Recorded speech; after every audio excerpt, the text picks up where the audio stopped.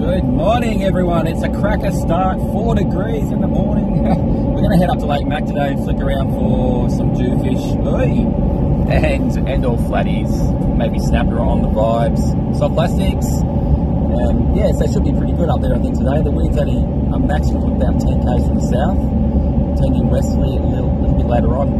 Tide change is about 3.5 hours, so we'll probably we'll run up to the high tide and maybe get a bit more on a tube. But Lake Mac's very different when it comes to tides, so we'll just get the boat in the water and have a go.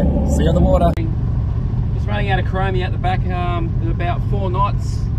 I just saw a bust up of maybe salmon at this bottom end of the lake, where it got total blast out. It's only about 10k winds from the south predicted, and the run up tide's about 3 hours from now.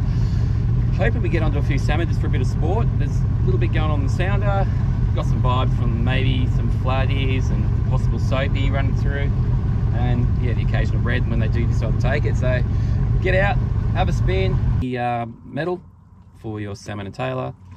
We also are running a Samaki forktail soft vibe in the 95mm and a Xeric fish trap weedless. So obviously we're looking for the bait on the screen to target the fish that might be following underneath, so we'll pop around and have a look.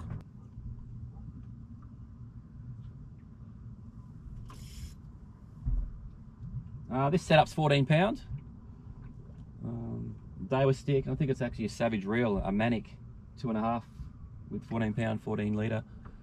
And the others I think running 6 pound on the Samaki and about 10 pound with the Chromie. If we don't have any luck here, I'll move around and sound up some bait and we'll try it again. But we are just so fortunate to be out on the weekend where it's looking like this, glass off, which I guess, you know, can be a good and bad thing, where a little bit too clear on the water, fish can see right through and feel every vibration. Where it's a bit windy, a bit of chop, got more opportunity to move around without being spooked. But a bit of bait coming on now. This is small hops now, just in case there's a flatty getting agitated by them going over the top.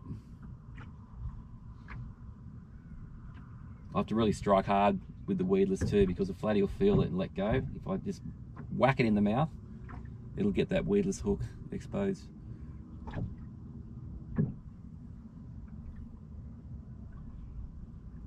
When it comes to the dew, cast out a bit further, long pulls, and then just keep that line taut.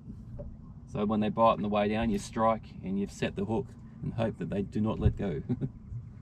I think it was a salmon, I just pulled the hooks.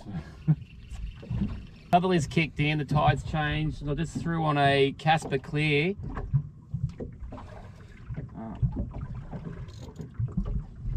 Just a little 2-inch Casper Clear. Now aim for salmon.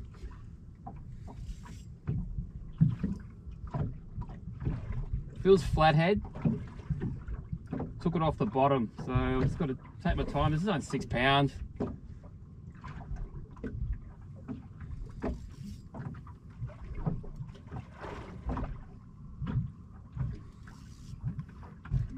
Might be a 50 centimetre flatty, I don't know. We'll have a quick inspection once we get it to the surface.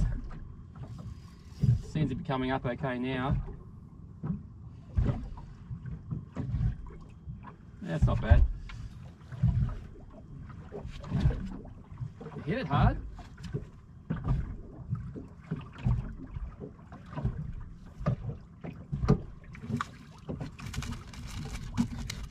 Okay, it's a bit bigger.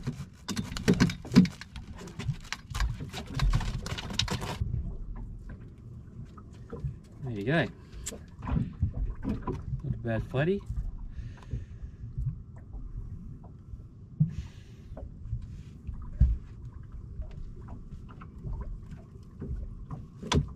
Looking at a 64.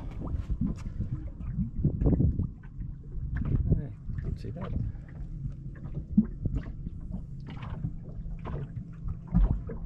That there is our family food for the night, I think. So 64's there. Just a touch over. Cool. Yeah, it was first drop with the Casper Clear. They usually they're pretty good on salmon. Just from Berkeley. Oh, Probably good that way. You can see the flatties don't mind them.